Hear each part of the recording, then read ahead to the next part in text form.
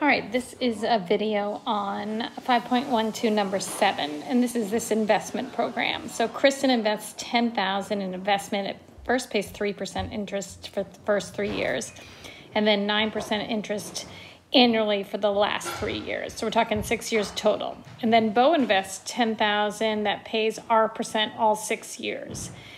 We know they're worth the same after 6 years. So we've got to analyze, is our greater than, equal to, or less than 6? And how do we know? So let's see how we can set this up to compare. Okay, let's do Kristen on the left side. So Kristen has, so we've got 10,000, and we will at first do one, and it's just compounded once a year, compounded annually, so we don't have to divide the annual rate by anything. So again, 3% for the first 3 years, and then it's going to be 9% for the next 3 years. And we're going to compare that to what Bo is doing. And Bo is investing 10,000 at some interest rate R. R is a percent, but right now pretend R is a decimal here.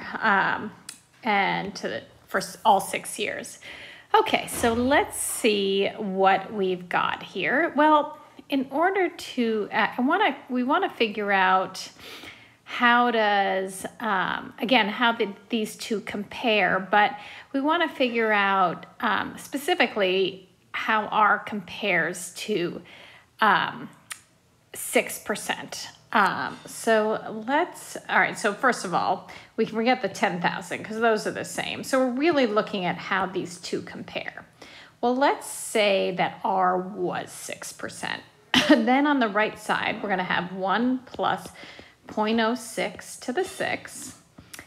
And in order to compare, I'm going to be a little clever here and think about how I can relate 3% and 9% to 6%. So I can rewrite this piece as, I'm going to maybe put a bracket here, as 1.06 minus 0.03, which will be 1.03.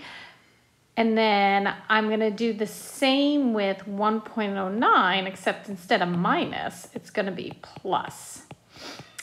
And they're both to the third power, so I can put them multiplied together inside and that raised to the third power.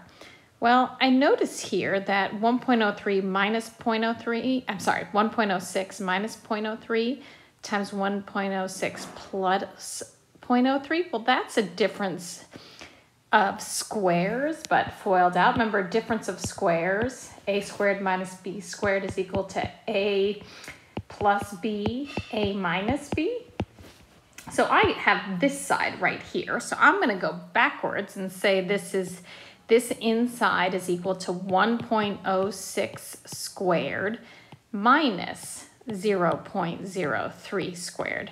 And of course to the third power here. Well, let's go back to what we have on the right, which is 1.06 to the 6.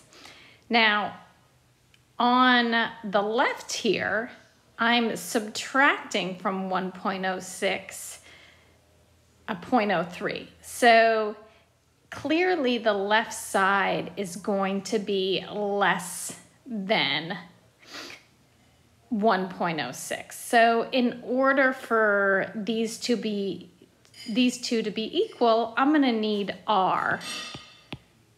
So this is going to have to be, again, this will have to be less than 1.06 to the 6. So I'm going to need R to be less than 0.06. Or in other words, R is less than 6%.